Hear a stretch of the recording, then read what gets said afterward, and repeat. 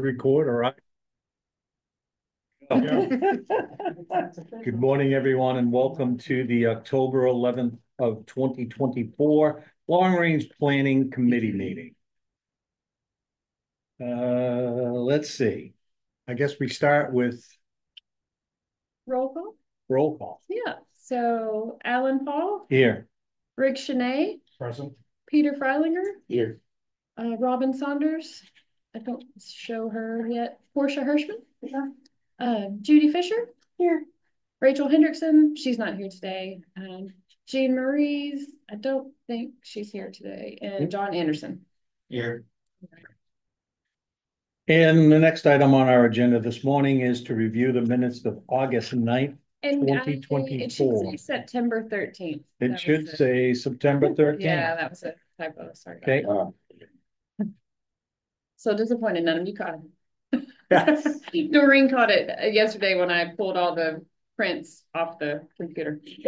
Well, the minutes are correct. Yeah. The minutes are correct, just the date So, on my agendas. Yeah. Chair would entertain a motion.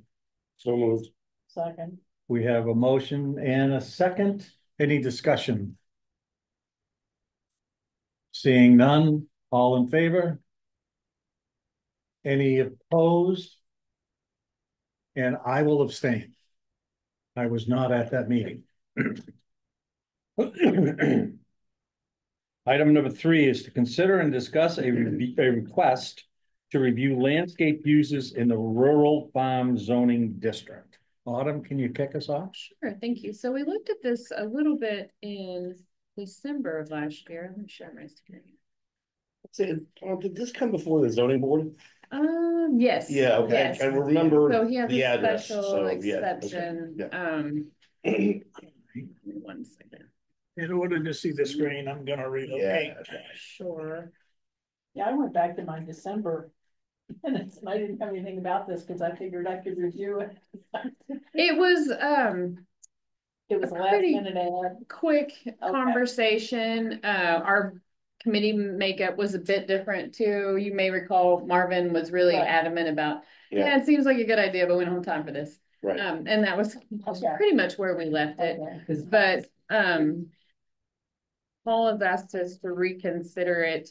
And we had talked a little bit about, I had thrown out there that it would be possible you could add in some landscape uses and then put some performance standards around them for size. You certainly wouldn't want landscape uses on every RF property in town, but within some certain parameters, perhaps. And just to give some color on the zoning board, the zoning board really was sort of surprised that this was not an allowed use within this. The only thing that we could kind of figure out is that horticulture might bring to mind things like O'Donnell's Farm, which has a lot of parking, a lot of transportation, but yours was not that. And it's perfectly in our purview to put some performance standards to your point that this is would be wholesale horticulture operations, wholesale support of landscape wholesale or off-site landscape operations, that sort of thing.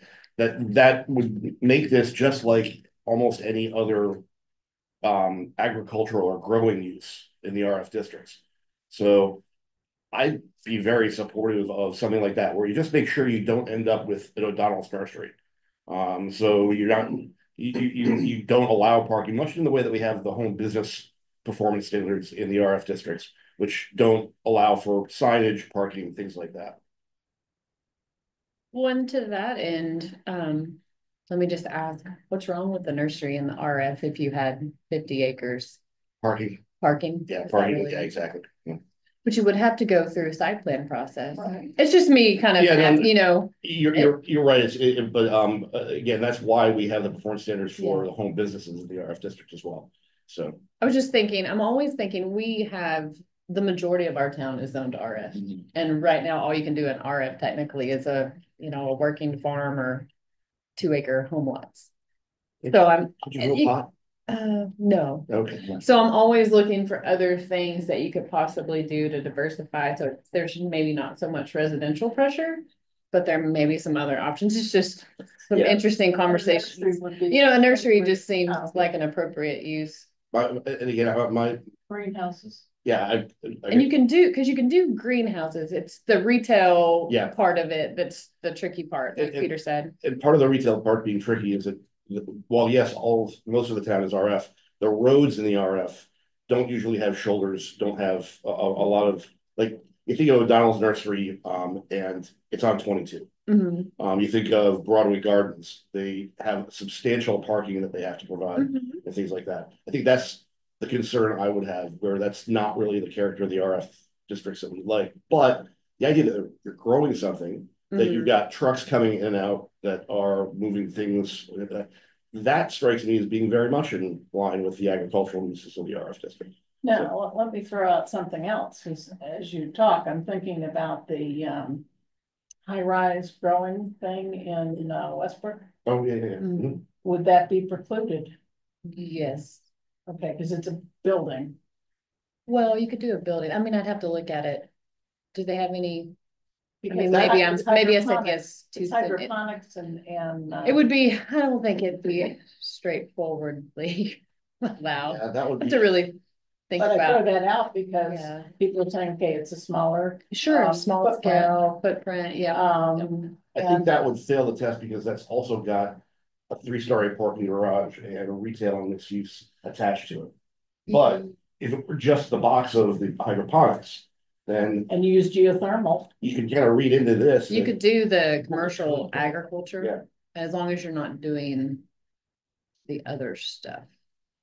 It's the retail sales and services that's not permitted. That's the tricky part. I have a question. Is there anywhere within town regulations for the rural farming district that deals with invasive species? We have, not directly, no. We No, have but landscape requirements that, and then we have invasive species issues addressed with our shoreland and resource protection zoning. So don't we have a list of allowable We do. species? And that only applies when you come in for a site plan. Right. So Okay. we don't regulate You're not going out of the homes forest and saying, and okay, forests and that things one like and that, that no. one. I actually asked, does the state Department of Agriculture or the DEP have regulations on what you can and can't store in terms of plant types or species on site or things like that? I'm not sure about that. I Okay. do know that the USDA defines horticulture as agriculture. That's just smaller scale agriculture. The state does, to your point, they do have a list of do not sell, do not grow. Yeah, kind of, okay, gotcha. Plants. So that would probably be. Thank you. Would this include bees? Ooh, Well, you could have bees in RF, you can have bees Yeah. kind of wherever. But I mean, if you can't had sell your. bees and you wanted to sell your honey, could you in fact open up a? You could have a little small stand. farm stand that's 400 square feet or Okay, less. okay. And then you can have an agricultural product store, I believe it's 1,000 square feet or less. You can't Yeah. have on-road signage, you can't have sandwich boards if you want to, and you can't have more space for more than, I think, 1 employee and 2 parking lots. Limited. It's kind of like having a little farm stand at your house. Yeah. kind I of mean, thing. I'm just trying to think of some applicable uses that people might actually be exploring. Brian Longstaff and I are continually talking to people who want to do things in RF, and that's why there are some retail sales and services that just may be appropriate given certain situations, not in a neighborhood or things like that, because there are a lot of established neighborhoods too in RF, but. Do we have any, like, apple orchards in town? Aware of, but they would be permitted. They would be, Yeah. because I'm thinking of Peter's parking again, situation. I mean, to pick. Yeah, We don't have any, I don't think we have any of those, the big ones where you go and. Yeah. No, I don't think so. And it'll be 20 years before there be. Yeah, I don't think we have any of that. First picking. but We don't have like any Libby's or anything like that, where Yeah, people are actually yeah. coming and parking and stuff. And so what's cool about that, if we did have that, they could apply for a temporary event parking. Mhm. That we allow up to 30 days, you could use it, and in that way they wouldn't have to pave. We did create that last year, so that would Okay. work for that. And the current definition of agriculture includes hay rides, corn mazes, agritainment, which is a new word to me. It is. Oh, It's the word that my predecessor came up with to allow like barn weddings and whatnot. Gotcha. So that's what that word they is. have what? Like a barn wedding. Oh, A hoedown. Yeah.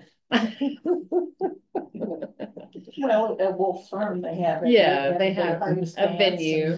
and Yep. So food trucks.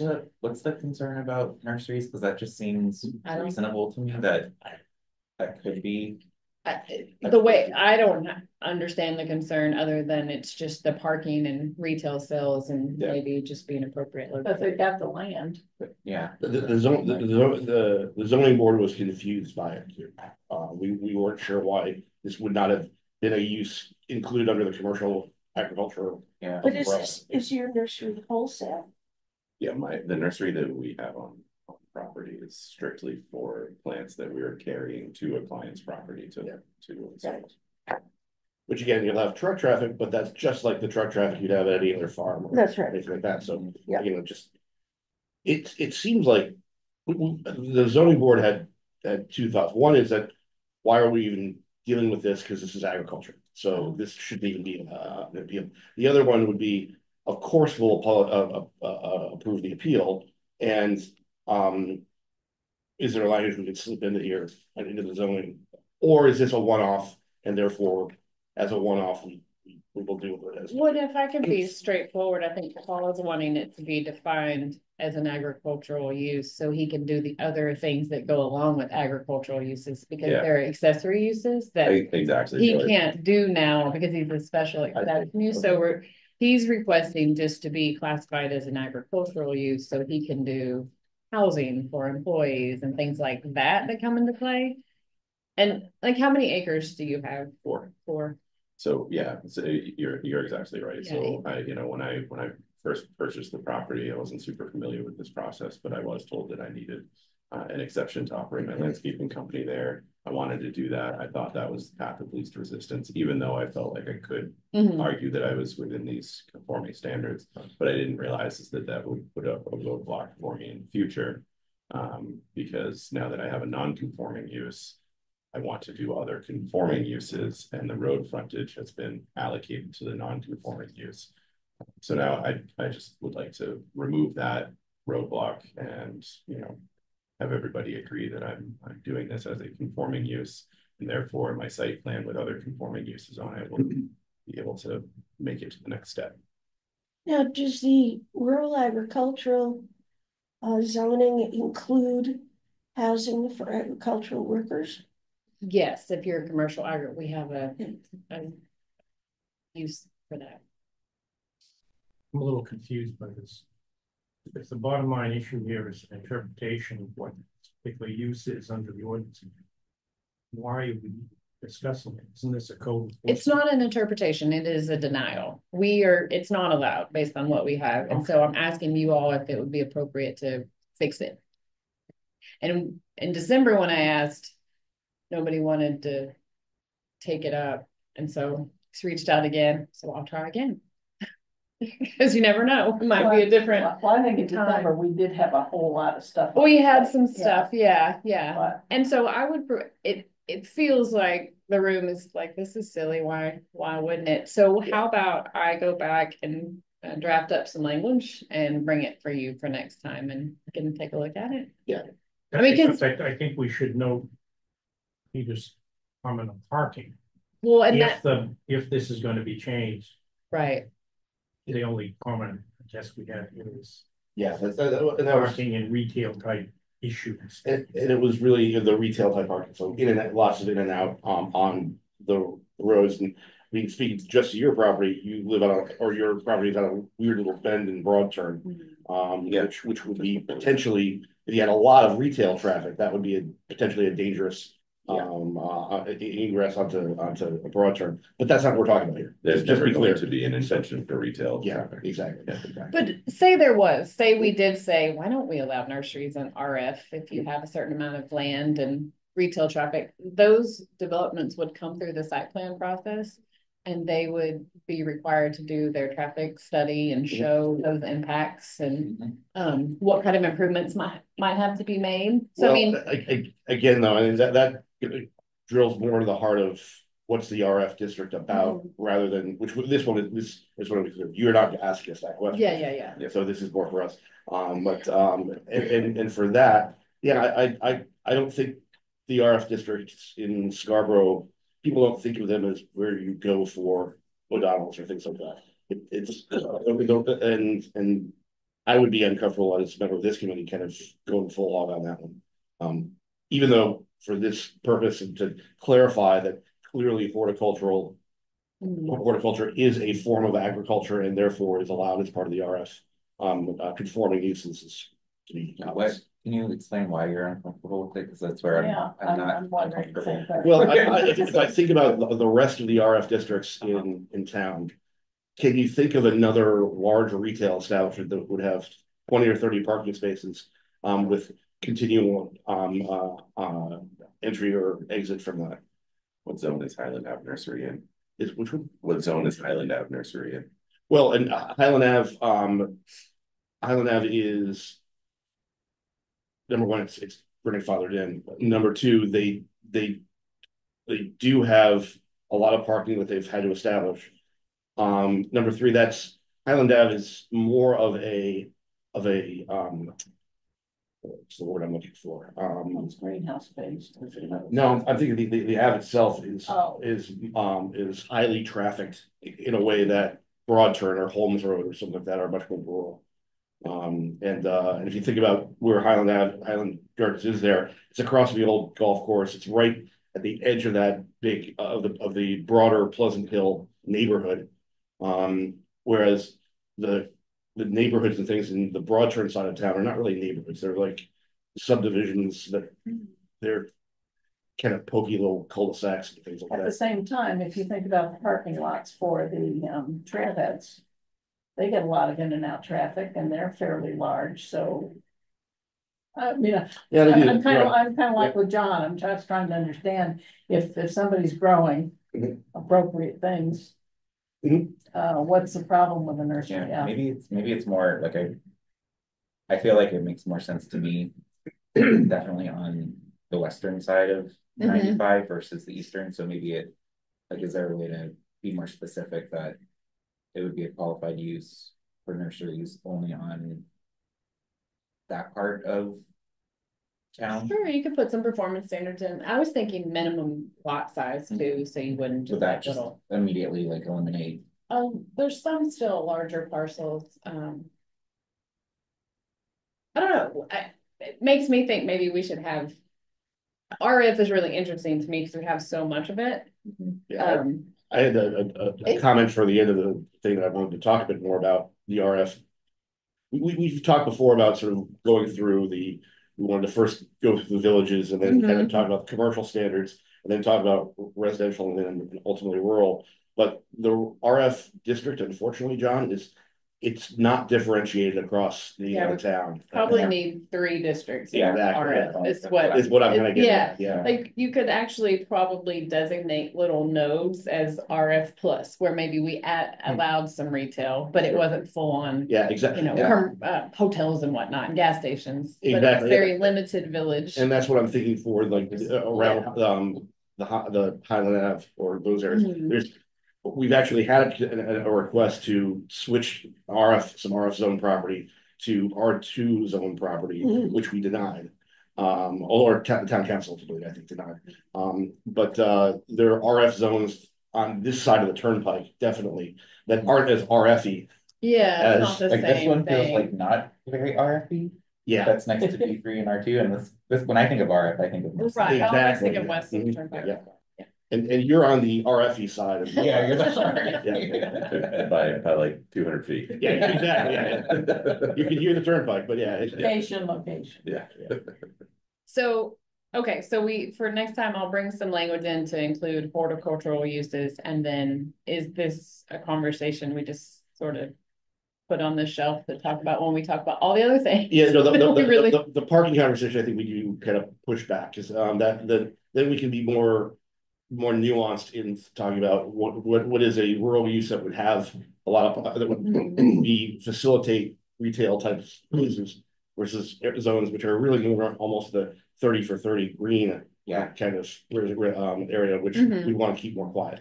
Well, and then actually, you know what, that's a great point, Peter. Maybe when we have the results of the 30 by 30, the open space plan, part of that is to look at our zoning and recommendations, and maybe then we could really go in and find some, pull out some pockets that may be appropriate for something a little bit different. And then that would directly address your trailheads. Trailheads would be a different type of use than retail commercial. Right, but you get the same kind of traffic, the same size of parking. But it's okay, we'd say that there might be a rural district where it's okay to have trailheads with parking for that, but that's the only kind of parking we really want available in that kind of a district.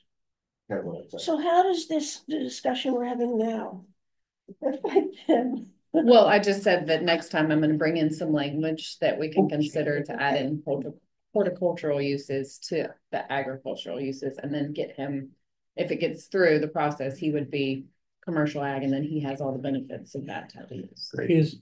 Is Higgins Beach Market in the RF? No, it's in the what is it? It's the Higgins overlay. Oh, it's part of R3? No, it's not R3. Yeah, there's another name. Yeah, it's what is it called? CR1.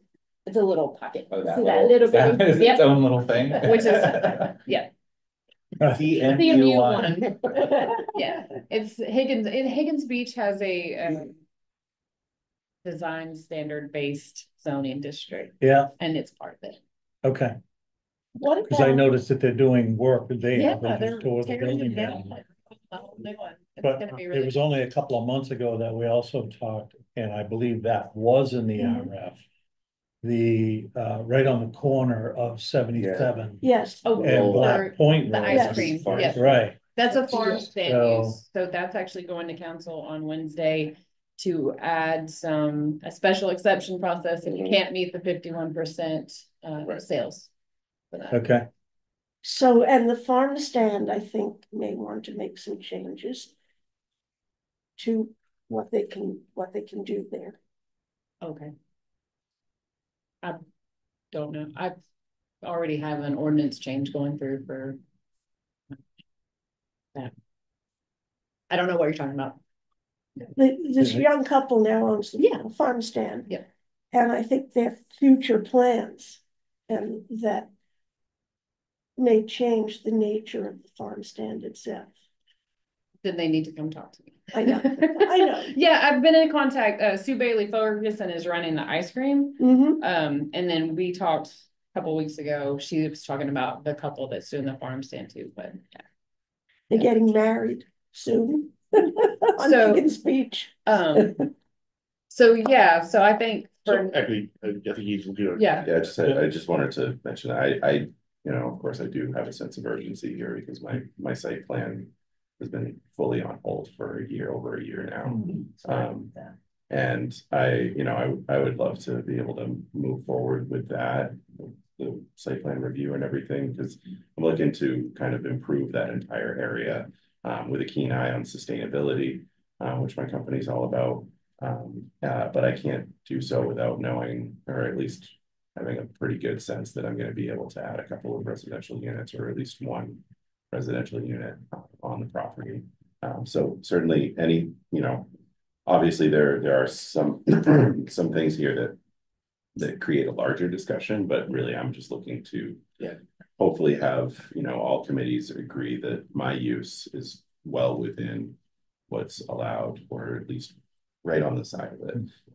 And I don't think it's right on the line. I think it's definitively within what we would normally have thought had been interpreted as agriculture. So this is, I think we would view, certainly, I don't want to speak for everyone else, but I would view this as clarification that enables him, but it's not necessarily just because of his property. It's a clarification we thought wasn't required, but apparently is. And we can make that. We will have broader issues that would not affect the future, what you're doing now, but we don't want to lose our own notes on making sure we're. Yeah, that's the nature of the committee. We deal with the macro and then go out. So, but we always want to consider the ramifications of what we're doing. So. So the way it works, if we come back and long range moves it out in November, then it'll go to ordinance committee in December, and then planning board or council planning board. So you're looking at February for an ordinance change that Okay. would give you that. Could I simultaneously move forward No. with site plan approval? Is there any way to send drafts to the committees and have them at least talk about it and get? No. Can we approve this offline so they can go to ordinance next month? There won't be an ordinance committee next month because we're receiving the new council and 2 members of the ordinance committee are leaving. Okay. I mean, unless John can make something. Unless you're fast. I mean, this, Yeah. again, like, I feel like this feels pretty inconsequential. So Yeah. if this body is okay with it, if Autumn wants to just bring it direct to council, given its inconsequential nature, from what I'm hearing, Yeah. I'm fine suggesting, and I can talk to the remaining counselors about just bringing this direct to the next council. Okay, I think. don't yes, think seems it's small. entirely inconsequential. I think you have to understand, I think for what Paul has, it makes sense. But the change would allow is if I lived in RF, I could just suddenly have a commercial nursery in my backyard and Alan's my neighbor. So that's why I want to put some performance standards around it for size and things. It needs some limitations. More work.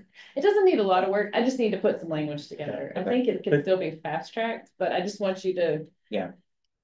There's other nuanced things Right. that go into it. It would not, if we were dealing with just you, it would be a different issue, but what we're trying to do is create a document or an ordinance here that would be effective and impactful of anybody who wants to do something similar. So that's why we have to make sure we follow process. Understand. I gotta change my mind. I think I have to go through process after Autumn's statement, like it's gonna have to, but we can try and figure out. Yeah, I can do that stuff. Yeah. So we can get it. What you can do is you can have everything ready to go. And I'm happy to, you could do a sketch plan at planning board before it's done. I have that, I submitted that. If we had a staff review of that, and Well, that's where it came up that. Right, but I can actually send it to the planning board to look at, because they are the body that's gonna approve your site plan. Okay. So, and we can talk about that offline and That's get you on that schedule. Awesome, Okay. thank you. I don't think you're looking at a lot of opposition here. Yeah, no, I didn't feel like it, just. Yeah. Just Yeah. that stuff, Yeah. yeah, so I'm hoping to move it through as quickly as. We understand. I'll say from the zoning board's perspective too, I think we did not anticipate that this would have precluded conforming uses, other conforming uses on the property. So that when we approved the non-conforming use exception, we would not have assumed that it would place restrictions the type of that hearing exists now. I didn't. assume For the either. agricultural employee housing. Yeah, so Or any housing. I don't want to hold us up too much on that one, but I think that would be, it might be helpful for the zoning board to be aware of what it actually is approving when non-conforming exceptions come up. Because, and what that will preclude Limits. in the future. Yeah, no, I agree, that's your point. All right, So, I think, thanks, sorry about that. The zoning board certainly didn't anticipate that downstream consequence, so No worries, thank you, I appreciate it. Uh, All right. I think we're good on this. Shall we move on to item number 4? Consider and discuss a request to review the light industrial zoning district. Chairman. Yes, As I think most board members know, I represent the developer of the Beach Ridge Speedway project. Mhm. And my understanding is that this item is directly related to that project. So I'm keeping my mouth shut. Discussion, I will not Okay. participate one way or the other. Would it be, I guess, if we need a vote, You don't need one. we don't need one. All right, because I was gonna say, should I move Judith into a voting role if that were to occur? I don't anticipate Point a of vote. order, but- I just am asking for direction. Okay, all right. We don't normally vote on direction. Yeah, no, I just I think that would be up to you. not knowing where we're gonna end up, but. Judy. My parents only called me Judith when they were mad at me. So this is also a request we've reviewed in the past. We actually reviewed it in October of 2022, and I included the minutes from that meeting. So the conversation was really about the light industrial zone at the time, the land that is adjacent to Two Rod, and it having to get access from property off of Holmes Road if they were to be developed. Just really talking about the appropriateness of the zone and district. And I gave 3 options. Leave it as is, amending the language, or the boundary. And at that time, we just moved forward with a change for no through truck traffic. And so we changed our traffic ordinance. And so no through trucks are allowed on Two Rod Road. Since that time, the Beach Ridge Speedway project has been moving forward. The FedEx proposal has been moving. It's almost a year now. It's been in the works. They are getting close to approval. I'm expecting probably in December, DEP will have their final permits permitted, and then planning board can give approval after that.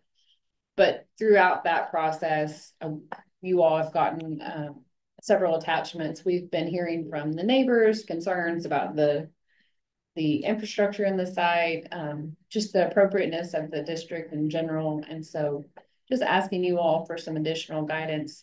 The FedEx project is fully in process and can't be stopped at this point, is my understanding, without major financial and lawsuit consequences, I would suspect. So what I'd really like to frame that big conversation about is what we should do with the district with what's left of what's out there. And so you have a picture? Yeah, that's what I was just gonna say. I didn't send you guys a picture. So let me go to For the map. the map.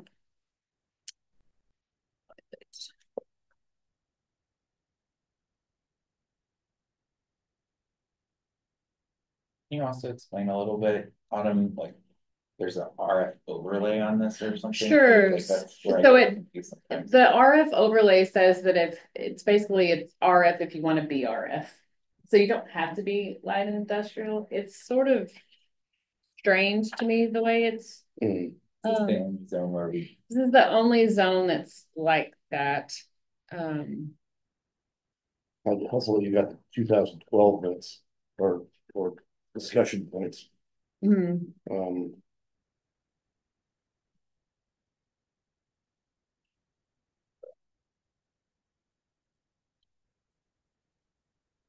Denise, you cannot see my screen right now, right?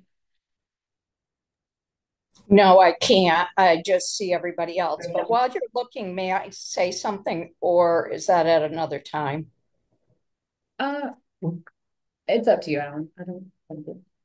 Are you still looking? No, I'm going to share my screen once I get the map pulled up, so she doesn't have to see all the clicking. If it's brief, go ahead. So, as far as the FedEx project, this project was across 2 different developers that picked up where the previous one left off. And the second and third developer picked up where the first developer started. Our big problem with this development is Holmes Road gets posted in the spring from the beginning of the Beach Ridge property all the way to the Saco town line.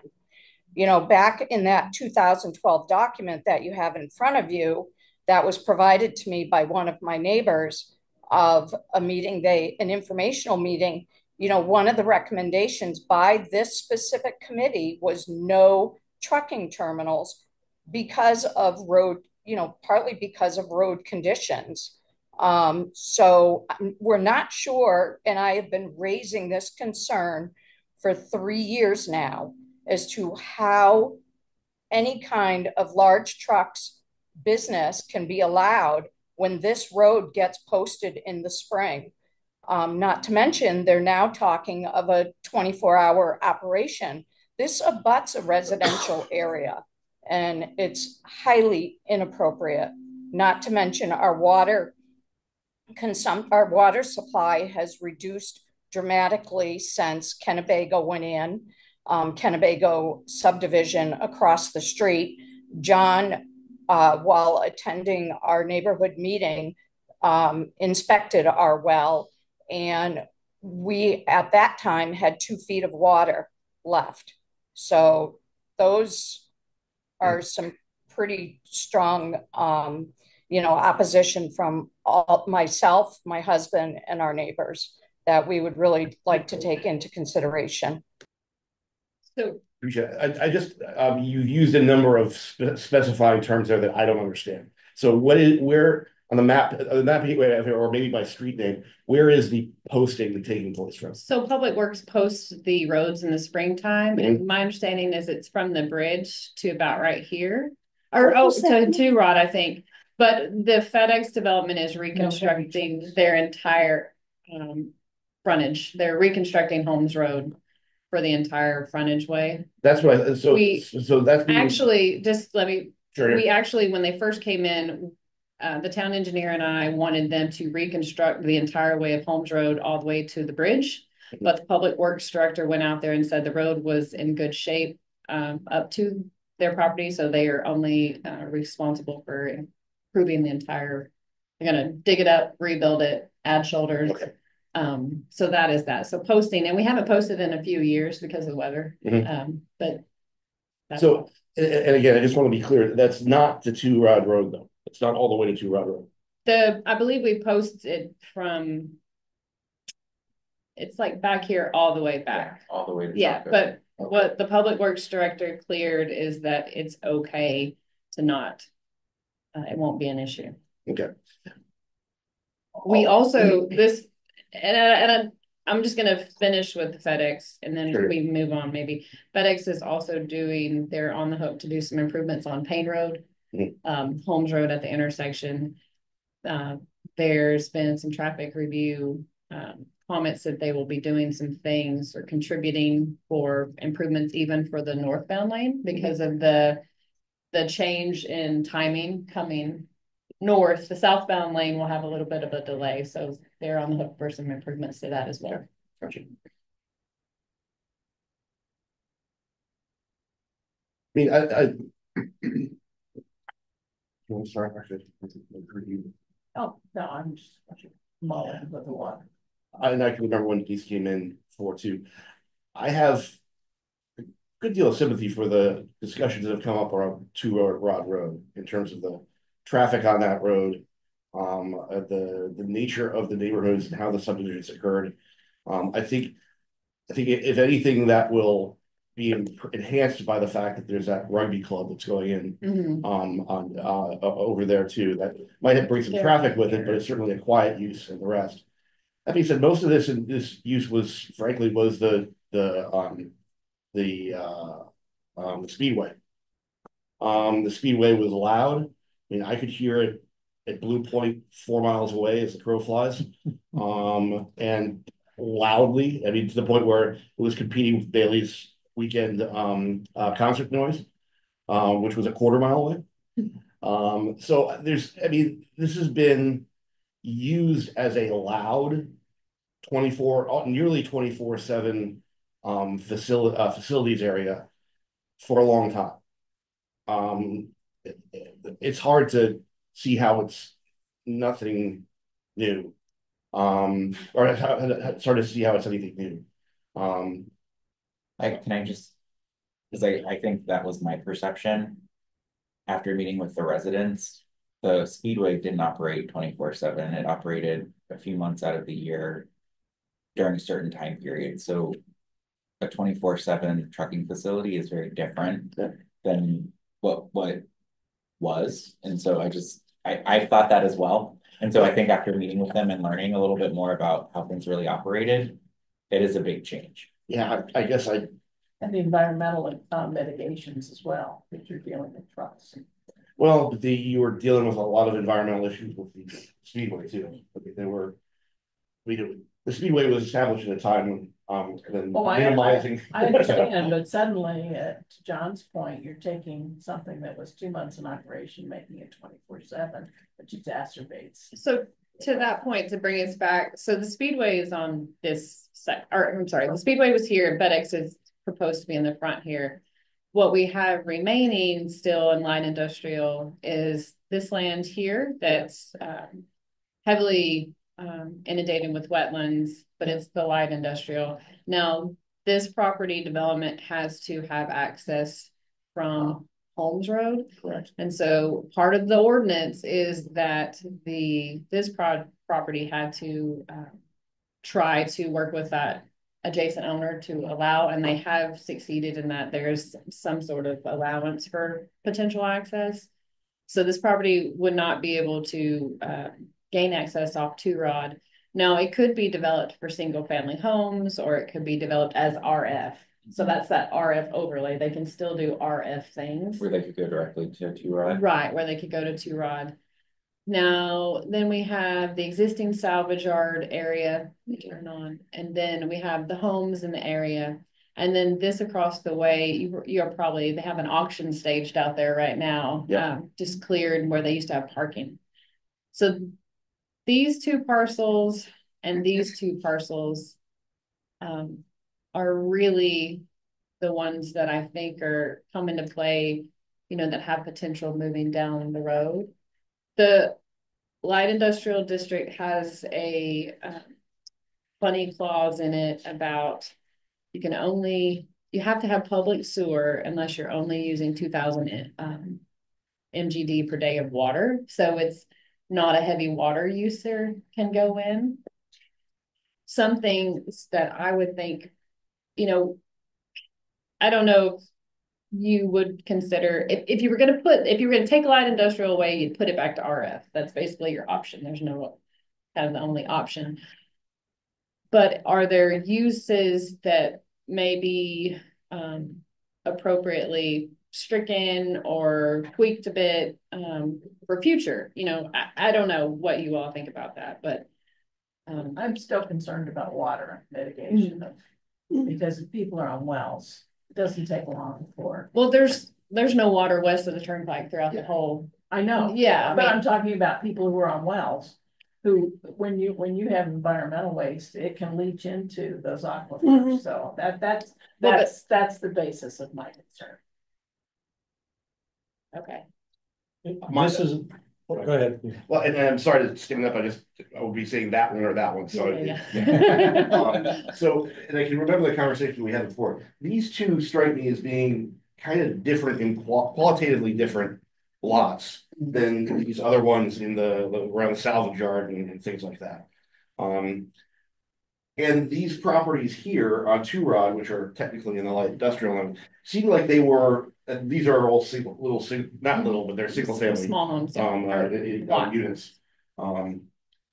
Yeah, this is still Two Rod. So these largely were people who the homes were built and the property was subdivided for people who wanted to have cars that they would race at Beach Ridge.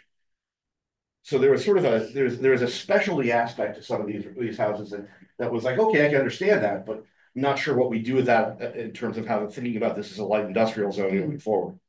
I didn't realize that these two blocks here that were blocks, but now are forests as you change it. These two, I didn't realize these had wetlands in them. At a bare minimum, it strikes me that these two probably shouldn't be in a light industrial zone for exactly the reasons Portia's kind of bringing up, which is they're close to the water table. You wouldn't want to even have eligible development that close to the water table in an area where a lot of people are using well water.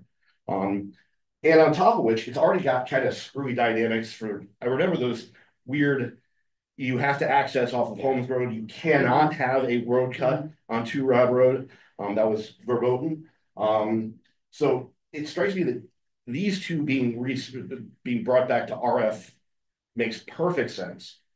The rest of it, though, and I'm kind of agnostic on these. I think these were probably included in the light industrial because they were already parking lots. Right. So they're all it's all a legacy issue of the Speedway. But if you take a look at this, I mean, this is not going to be easily usable, so development or residential or future farm development area. Right. So it strikes me that the L1 zone makes sense, except for these two properties, which probably never should have been included. If they were always wetlands, they probably never should have been included in a light industrial zone. Can you explain to Peter's point, so because I just don't understand like why those other parts that are LI wouldn't work to go back to RF in the long term? This are these. Yeah. So this is the town's landfill. We don't care. You could probably do whatever you want with that zoning. This is the auto salvage yard, and I believe he owns most of these parcels. Yeah. But if you were to ever sell, what would be like? If you went to RF, if you don't just drive by, it's mass. Would there be a problem? Would there be a brownfield problem if you went to RF? I don't know. Because they have Somebody would have to. That area has wells. Yeah, I just after having been on a well for many years, I agree. The assessment would have to be made. I'm not sure about. I'm sure there's probably some issues. I know we have some I used to hunt for auto parts concerns there in with high school. our. I'm sorry? I used to hunt for auto parts there in high school. Yeah. Like So I turned 50. Who would like to buy it? Yeah. That could be open. Yeah, Yeah. see, that's where I feel like, Yeah. you know, I just, my concern would be adding another trucking terminal if that property ever sold Right. and continuing to, Yeah, so I mean, with this being light industrial down here, and if they do, in fact, find a user, they're gonna have to cross significant wetlands and do mitigation, but they could in fact add another trucking terminal, like a FedEx distribution warehouse in this area, Right. using this access with the zoning as is. So that's why I'm thinking.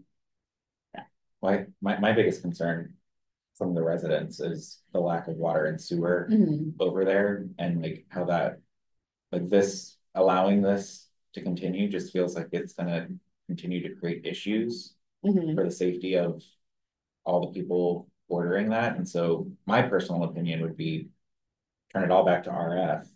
And if ever there's public water that's brought over, then we could discuss in the future potentially turning it into something different. You, on the flip side of that, you could also do what we have in Running Hill. Running Hill has fantastic zoning, and then it has a sentence that, oops, just kidding, you don't have sewer, right? Yeah. I mean, it really, that's Yeah. pretty much, it's great, it's cool, everybody calls and they say, look at this sentence. You could add that clause in, and you can leave the zoning as is, but take away the out for sewer and then add a water requirement.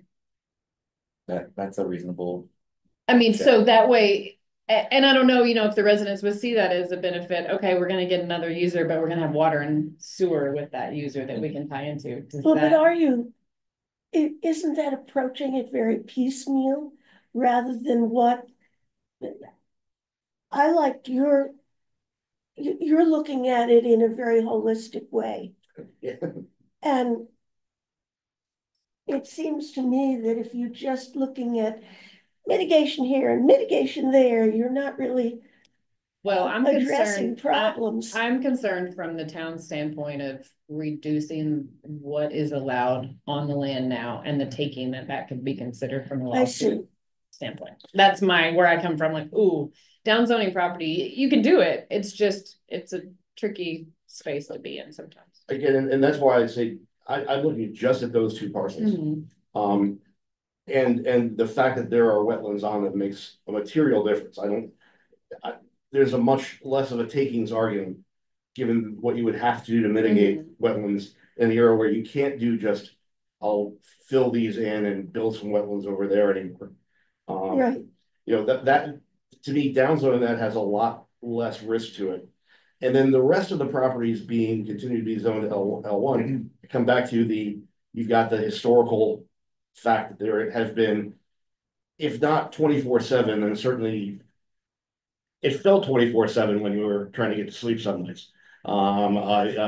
Beach Ridge racing. That's because your windows broke. Exactly. Well, So let me ask you this: would we also if we're gonna do something with these two, you probably need to do something with the Yeah, residential lots yeah, too, that'd be fine. right? Yeah, I'm not, I wouldn't disagree with that. Okay. Yeah. And I think that came up before too, the fact that that was the weird thing about the overlay to Yeah. John, which is Yeah, they were built with the idea that these are RF properties, but in fact, they've got this overlay on top of it, which is, what the hell is that?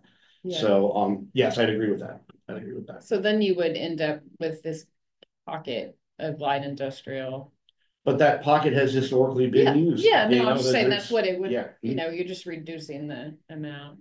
Is there any danger from the light industrial use of leachate, contaminated leachate, forming a plume that heads towards the residence wells? Sure. I'm sure there is, depending on what is out, what goes in.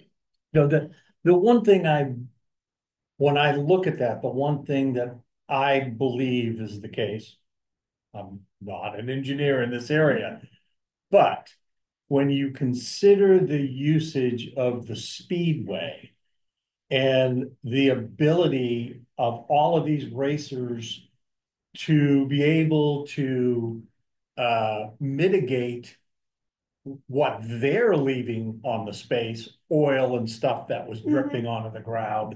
And you get in accidents, you've got radiator fluids, you've got all this other stuff that was coming down into this ground, as opposed to the ability to have someone like FedEx come in and be able to do a much better job controlling environmental impacts. I think that usage, and I'm not talking about traffic or anything else, I'm just talking about environmental impact. I think that someone like FedEx would be a lot better than the Speedway was in terms of environmental impact. All right, that's just me. Has but- FedEx had to do? They did all of their environmental assessments. Okay. Yes, ma'am. They're going through the Department of Environmental Protection for their permitting Okay. and everything. That everything new has to do all that. The Right, Speedway I couldn't understand, exist. The yeah. Speedway couldn't exist today the way it was run, Yes. Yeah. And for that matter, I like Peter's recommendation to change some of those back to RF. I'd like the idea of adding something around limiting uses until there's public water and sewer to protect the nature of that area. What about the concept of, even though again it's not going to impact FedEx today, removing trucking terminals as a use and potentially removing marijuana, which has also been a concern expressed by the residents. Those are two things that I feel like I personally would like to see stricken from the zoning, that I think prevent further expansion of trucking terminals in that area. And again, the marijuana I know is a big concern sometimes, and again, because it's so close to residents, that's been a concern that the council's been having to deal with. So thoughts on those two? When you say trucking, so you're talking about what's I think what's currently referred to as distribution. Yeah, this one, the truck. Yeah.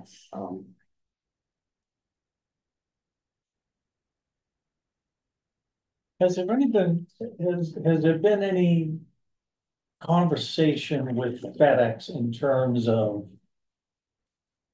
average size of vehicles? Yes. Or All that has been thoroughly vetted through the planning board process and continues to be. all right. At some point when you're on, I know that you're trying to finish something up with what John said, but I have a question regarding the colored map that you had up with the light industrial and purple. And I don't know if it's just a mapping issue or whether we have a very, very minor point to consider. On that map, at the top of the map, when you had it up on the board in the RP area, just to the right of the RP is a small light industrial section, which So the little triangle. Yeah. And my question is that actually LI? Or should the LI be removed from that parcel? Let me look at And it. then there's a little bit of RF in the parcel on the Yeah. other side, so I don't know if it's a map or a. Yeah. Yeah, the one on the left is just zoning map issue. I just remember when we were going through from a CPEC perspective, we tried to make the zoning, if you will, match property lines as much as we could. Yeah. So this is just one of those little tiny Oh. things where, Silly. is this something that should be fixed? I can look into it. Yeah. I have to go through with our GIS and figure out what it is. I do think that we're making changes, we should just. I make sure think I we can. finalize it. Yeah, just get it all. Yeah. While we're going through it. When you look at something like light industrial zone and uses, do you look at cumulative impacts as well as, so you're looking at the impact of the FedEx? Mhm. Do you also look at cumulative impacts in terms of what other uses might be made of that overlay Impacts as zone? they relate to Environmental, well, not until, so I didn't create the zoning. no, I understand. And so, yes, anytime you create zoning, you should really max out how many homes. I can tell you right now with some density calculations, how many people can live in Scarborough with our existing. So anytime you change zoning, you should. I'm not sure that was done in 2012. What happens through each individual site plan is taken into account. So everybody that comes in with an actual proposal, that's part of that discussion with planning board.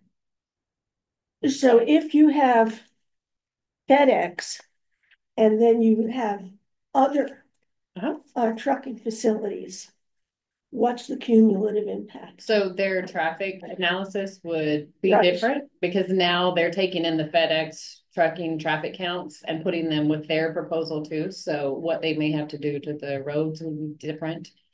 There's stormwater, you have to contain it on your own site. So it's not necessarily cumulative. So what else?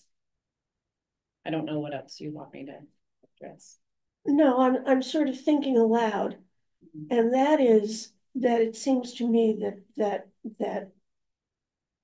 you really, I mean, the approach seems to me to be very piecemeal. I get that. That is town planning. I want to say if we owned all the land, it would be very. I understand that. Yeah. I do environmental impact statements, so I get that. I just don't. You've said this to me several times, and I don't think I don't know what you want me to say. I think like what I'm hearing you say, and this is just my perspective on this too. It feels like when the zoning was created, the focus tended to be on the fact that there was an existing speedway, and that drove the choices and economic development desires for a light industrial area. And in my mind, where we are now, things we know now, values and things that have changed within the community. In retrospect, if I were involved in 2012, I would have said this should be RF if I knew what I knew now. Unfortunately, it is what it is. And FedEx at least has a qualified use to be there today, which is, completely fair, and they need to go through. But now the question is in 20 years, what do we want this to look like? There will be a FedEx building. But what do we want the rest to look like? And that's where I go back to, it feels like it should be RF or something until there's public water or things like that. And I'm saying that based on the feedback I've been hearing from the community, where I think a lot of people on that side of town have expressed concerns about the growth, the development, the impact. And so that's just me trying to represent what I'm hearing from the public at large, that, they wish that would have been RF. But if we're supposed to end now, was that bell? No. Okay. No. We don't know what the bell was. Oh, maybe. I bet that's. So we're a long-range planning committee, and we seem to be dealing with stuff as it comes up. What can we make recommendations to the planning board for how different zones might be looked at? I mean, our role is to look at the different zones, and then we make recommendations to ordinance committee and town council. The planning board's role is to implement what the book says. What the ordinances are. The planning board is very like thou shall, and then this is the should we group, and then we do get specific requests because the thou shalls don't work for them, right? And so we consider it, like the gentleman earlier. Right. But then we also put pins and things like, let's talk about retail and RF for the future. That's the long range planning part of it. So I have a question for Rick. And Rick, this is unrelated to the Speedway project. All right. I'm trying to take you back in time with CPIC and the implementation of the 2006 comprehensive plan. Mm-hmm. Because I'm assuming that is when this zone may have become LI. Do you recall back then as to whether this area that we're discussing was LI at the time, or did CPIC go through its process because of the 2006 comp plan and turn that area into an LI area? You recall? I don't specifically recall. This was rezoned in 2012, right. but but that would have been about the time CPIC was doing its thing. It was supposed to be in response to the need for additional, that was a different time. Yes. And light industrial and those sorts of things was an economic boom, if you will, about that. We were looking for more land to do that with. And I think the land was adjacent to the Payne Road and the developing and trying to space and things like that. And then trying to do something with the Speedway too. I'm taking all that into consideration. I was just trying to see if Rick remembered what we did at the time. CPIC was formed, as you may recall, to implement the recommendations in the 2006 comp plan. The CPIC eventually morphed into long range planning committee. Right. CPIC was made up of people who were on the 2006 long range planning group. Who said, yes, I'm willing to continue. And there were a handful of us that formed the CPIC, which was a recommendation in the 2006 plan. Right. Form a committee and make sure all these recommendations. And then we started working on. And I don't recall exactly when the council said, we really need a long range planning committee. Yeah. Well, it was, but anyway, I don't recall. All I know was it was adopted. Well, I remember being on CPIC but I don't remember the specifics about this area. So I was trying to see if there was something that might help in that regard. Well, I think for what it is, it made sense probably at the time. And again, I think from a long range perspective, I think the question is this still right, or does it need to evolve based on tweaked? Well, I think I really like your suggestion. My thing is, I think it needs to be tweaked, but the fundamental reality is where the Speedway was, where the town dump is, where the salvage, and again, I encourage you to go to the salvage yard. It's a peach. That's going to be light industrial for the end of all time, whether we like it or not, whether we would have planned that. Just what happened. It's just what happened, and it's now that is the long range. Those other parcels that we were talking about, I think those are RF, and we're in a position to do that with a strong argument that this is not a taking for those two larger parcels. And then I like the idea of what you suggested about cutting out some of the outs for limited water use. Where no, we're not going to do that. We're just going to require water and sewage. And part of thinking about that is, I know that the folks are concerned about the reduction in their well water, but they mentioned the Kennebago Drive development that went in. That can happen in RF2 anyway.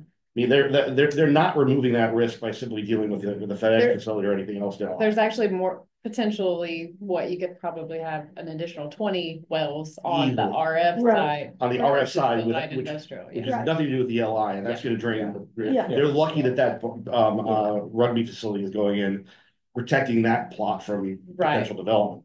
But that's luck, and the RF2 would allow folks to do that. So I really can't help them on that one. Yeah, I don't think we as a group can help them on that. On the amount of water, my concern is the pollution of the water. And the pollution of water, I think, is already probably baked in. I mean, the pluming conversation, that's a long-term impact that would have started back in the 50s when I was dropping radiator fluid in the ground. So, and that's really how long it's been going on.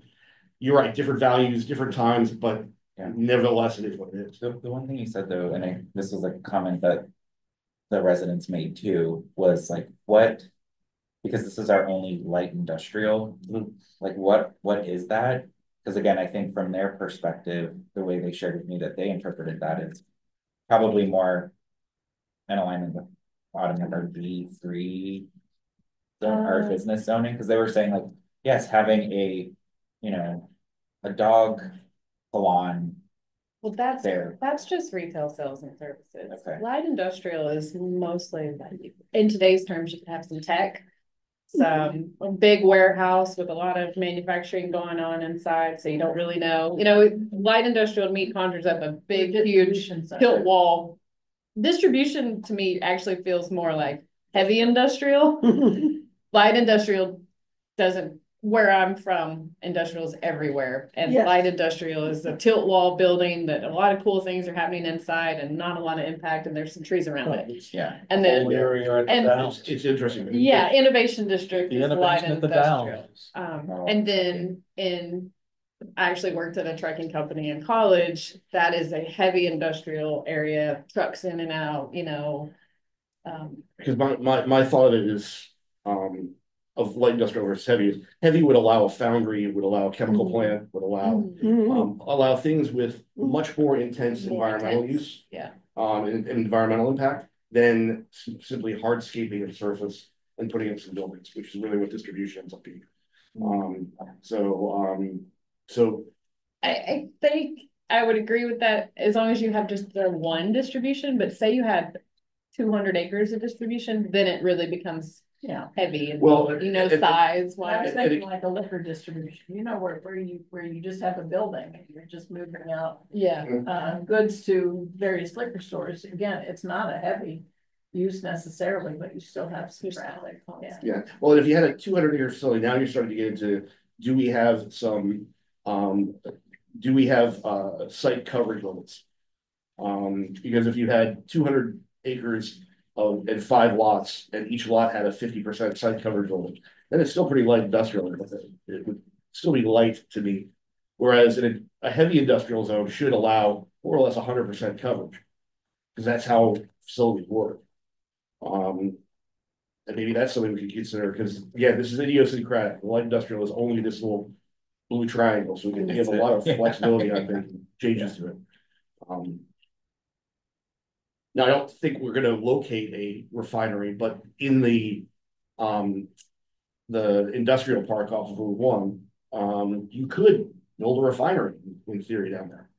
I mean, there'd be environmental limits, but a lot of. I don't think you could do a refinery without a contract zone. I don't think that's allowed by right either. I don't think. Gotcha. Because I think the Abbott Labs plant down there, that's a factory in my mind. Yes, that's manufacturing. That's heavy industry. And that could go in this district because it's manufacturing. That's the same. Yep. So where are we? Are the two big lots has there been interest? Yes. Okay.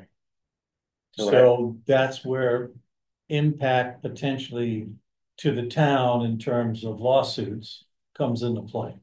Yeah, I mean, I don't know what happened, but there's been interest shown, Nobody's actually bought it. No, someone owns it, and they bought it with development. No, there's no site plan. We have a draft site plan I'm seeing. It was one of the locations that was actually considered for the school. And again, I don't know what's going to happen with the next school, but that could be a parcel that they may want to explore too for before school or something. And then talk about water problems. Yeah, Right. Well, that was partly why it came off the list, was because of the lack of public water. Well, and again, what I remember from the last conversation here on those two properties was that requirement that you have to have Holmes Road egress only. Yeah. And you cannot make road cuts on a two-road road, effectively made those properties very limited value economically, except for FedEx. Except for FedEx came in and now they have worked that out because it's required as part of our site plan process. Well, no, I mean, in that sense, my guess is those properties still have much more valuable to FedEx than to almost any other owner, because you're driving through FedEx property to get to your property. Well, they've done it so that it's a separate easement area. It's not going through FedEx property. It doesn't have to be. It doesn't have to be. No, but you'll think about it, it will feel like you're driving through FedEx. You know, it's like the It won't. post office road on. You know where the little house is there? So FedEx's entry is much closer down towards Two Rod at the corner. And that little house area is where the easement is shown to get to the back. So it would be a separate, there's a curb cut there and it would be a separate way that would be completely outside of the FedEx fence. Because FedEx will be completely fenced off and. So it'd be on FedEx's lot. Yes, but it's an easement area that was separate. May I say something? Just one moment, please. Okay. I'll be getting to public comment in just a few minutes. So it sounds like, I'll bring back for next time what it would look like with those two lots and the residential lots rezoned back to RF. Couple of uses stricken from light industrial, and then a couple of the get out of sewer clause stricken, and then I'll put in the same clause that we have in Running Hill about water. Okay. And then you guys can take a look at that. Okay. So at this point, I'm gonna move on. Public comment? Sure. That's why I was. So at this point in our agenda, we are at a public comment center placement. So if you would like to have a comment, please do so now. Thank you. Denise Hamilton, Two Rod Road. Part of the ordinance with giving interior lots access to Holmes Road indicates it has to be a shared curb cut. This would not be a shared curb cut if those two lots were to be given a easement. It would be a dedicated curb cut only used by those two lots and not FedEx. FedEx currently has two curb cuts on their plan. One is their main access, and the second one is for emergency access only. So I'm not sure how, obviously changing them to rural farming would eliminate that issue. I'm not sure if I'm getting feedback or if someone's trying to talk. Sorry. Oh, Denise, that would come up when the property, if it remained light industrial and they came back through the site plan process, that would be addressed. Right. And if it goes to rural farming, then it's irrelevant. Yeah.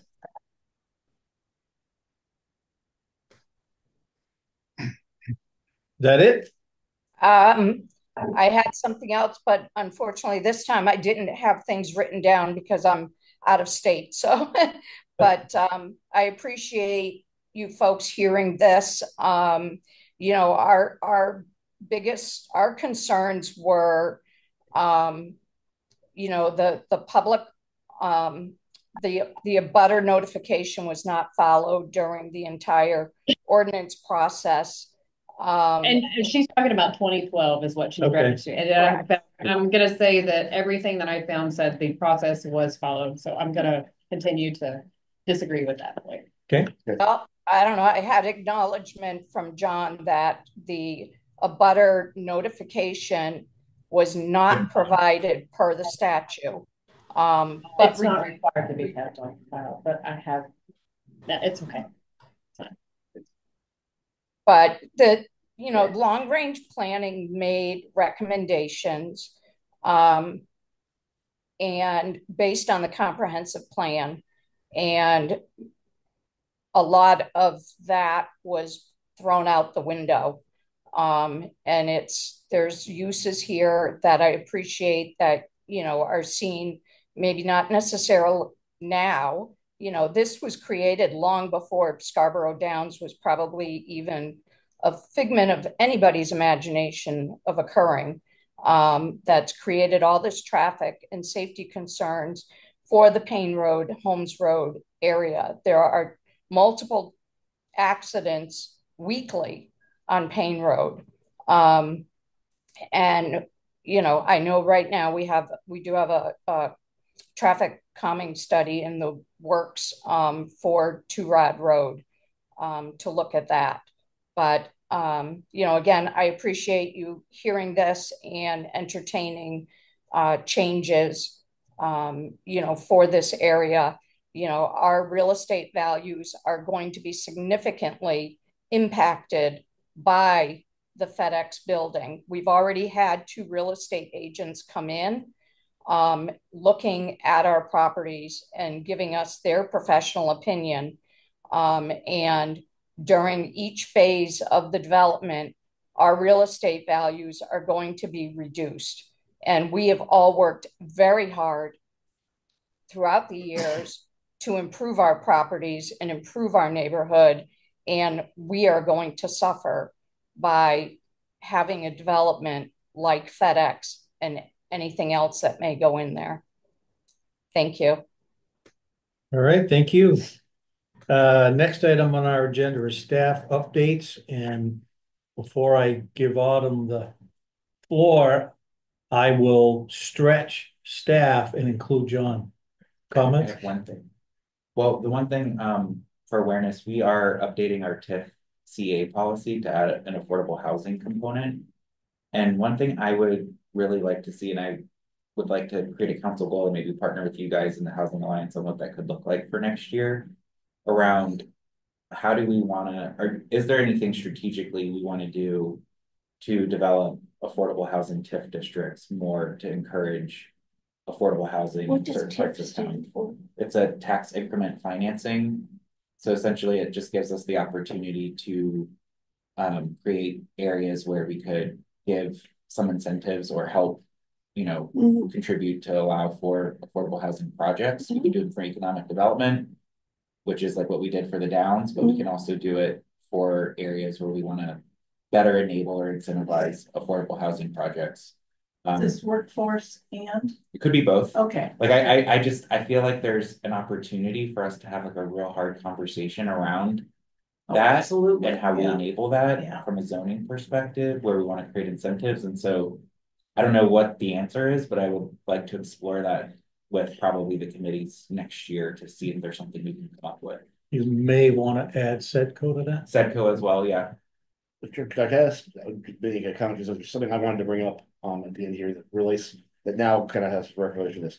We've talked a bit about sort of our priorities as a committee, including looking at the town and village centers, and kind of doing a study potentially on Oak Hill, and doing some prioritization work. And this gets to actually your point, Judith, about, or Judy, sorry, Judy, about sort of what the nature of our role is.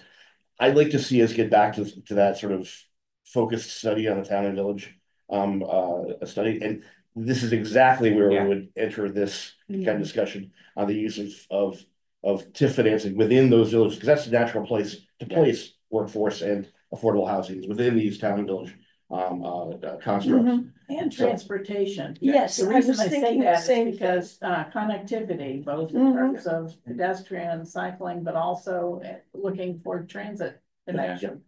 And So for this is employment, do you need transportation to employment hubs?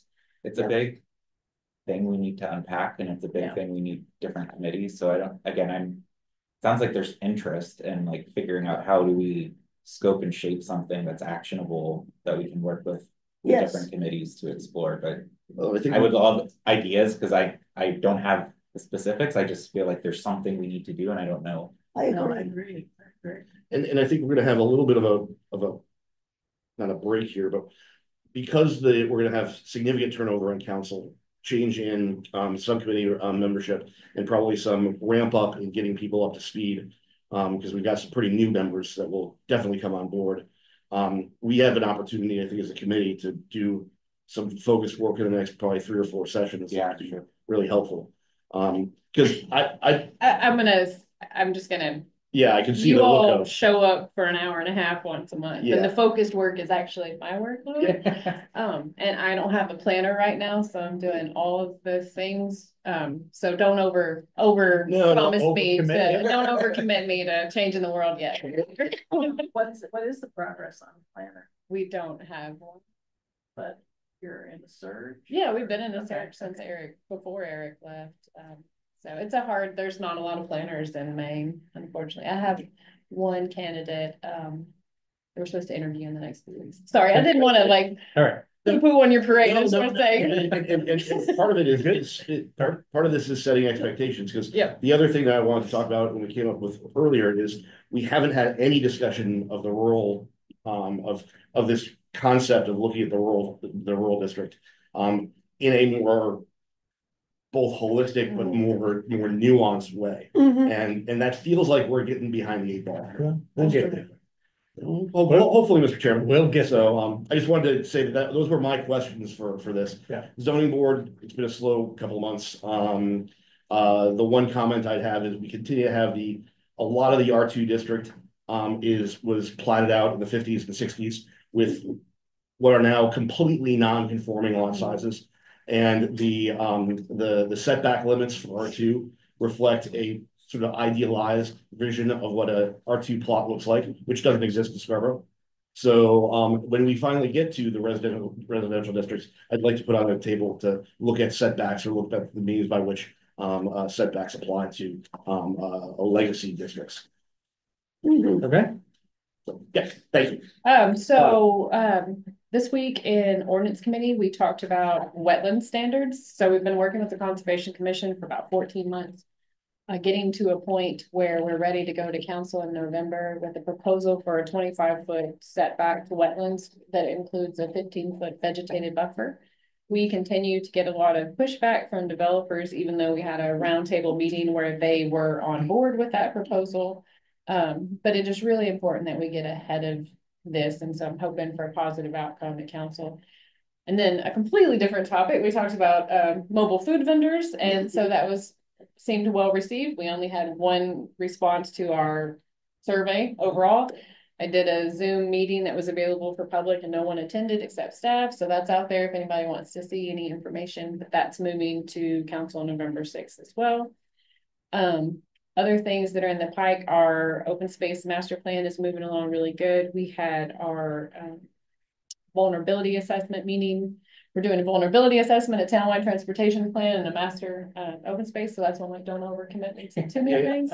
But everything's moving along as expected. The transportation plan draft will be reviewed on the 22nd. Hopefully we'll wrap that up. That's all I have. All right, thank you. Push. Nothing for me. I mean, other than we're involved in transportation plan leaders also. Brett Long. Yep. All right. Rick? Nothing there. Judy? All right.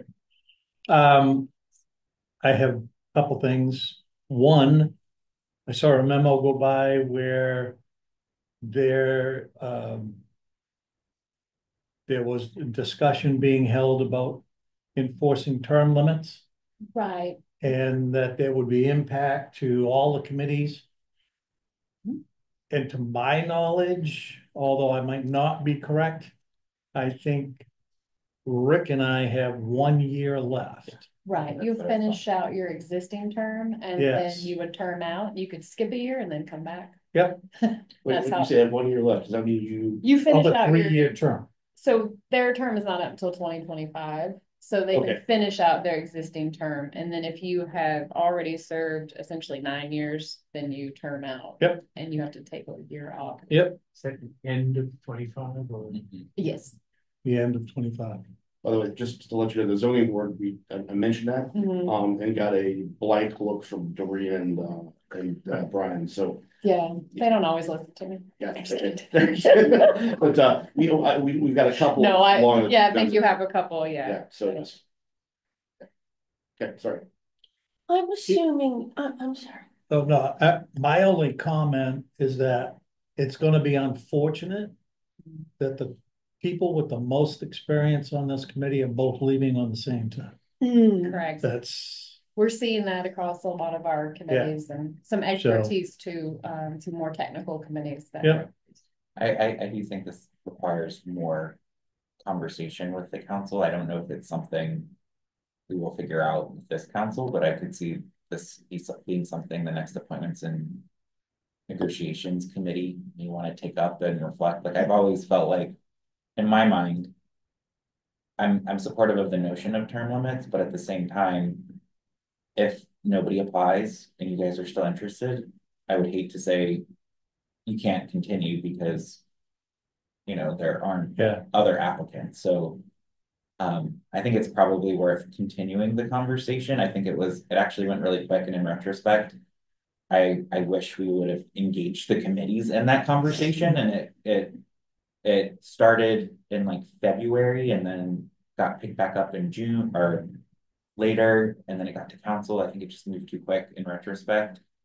And I think we owe it to our volunteers to kind of continue the conversation, figure it out. So at least from my perspective, while it's currently is what it is, I would like to make sure that we pick that conversation back up. Yeah. Transition plan. Yeah. Yes, How to move. exactly. Yeah. Exactly. and no reflection at all on the people on this committee. It's just that there is value to long-term knowledge. Right, So- we don't want to lose our institutional knowledge. I think that's very nice. But I also think it would be good too to and I think this was why I supported it, was there's so many committees that this group in particular would benefit being on as well. So it doesn't preclude you from joining other committees. Yeah, no, it I just get it. means your time on this one, needs some time off to bring in some other perspectives, but you can apply again the next year. Yep. And come back again for 9 years. So again, No question. I was a light yes when I voted for it. And so that's where I'm like, I feel like there's more work to do. I don't know what that is, but I'm at least committed to talk to the counselors to see if we can iron some of this out a little bit more and maybe include the committees in that conversation. John, just some feedback, going back on the nomination and appointments committee website. It was really spotty, the links to prior meetings. So it was really hard, and even getting minutes and things like that. So I'm not sure if that's a technical issue or whether it's someone needs to talk to the folks who are facilitating that committee.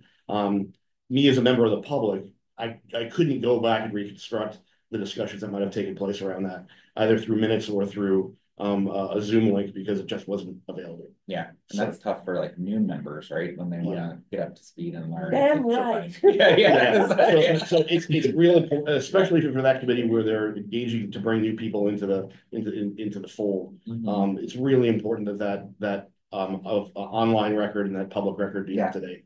And I was interested in Housing Alliance and couldn't get anything. Yeah. No agendas, no past meetings, nothing. Maybe that's something Autumn we can bring back to Tom and staff about if there's probably a need for consistency. And I think at least for me, because I'm on a lot of things, like I've always been able to find what I need. Well, I think also there's an issue on the use of the Google file system. My guess is I get a lot of links saying I don't have access because I don't have a valid Google login. There are others that simply just never post, which is a different problem. But so I would appreciate it if you could bring it up with Tom and Sat and Autumn, if you could do the same. Just to, again, it's important that we are as transparent as possible for the public, and it's important that we're transparent so we know what we're doing. So selfishly as a committee, it'd be good to know. So yeah, those links are really spotty at best. So yeah. The last item that I have is I will be having surgery coming up in November. So I could be a little hit or miss on some of these meetings, just because when it comes to PT and stuff like that, I don't have a lot of input. Right. Good luck. So I'm being told when to show. What's being replaced? Knee, Good luck. so Yeah, you might be busy. I could be. Yeah. I could be. So just kind of a heads up. You're not gonna So- hobble in here. Well, as long as I can. Exactly. So outside of that, that's the last item on our agenda is a motion to adjourn. So moved. We have a first and a second, Rick. Discussion, Rick. Oh, Jumping ahead, voting. okay. All in favor? Uh, I see that to be unanimous. Thank you very much. Next meeting is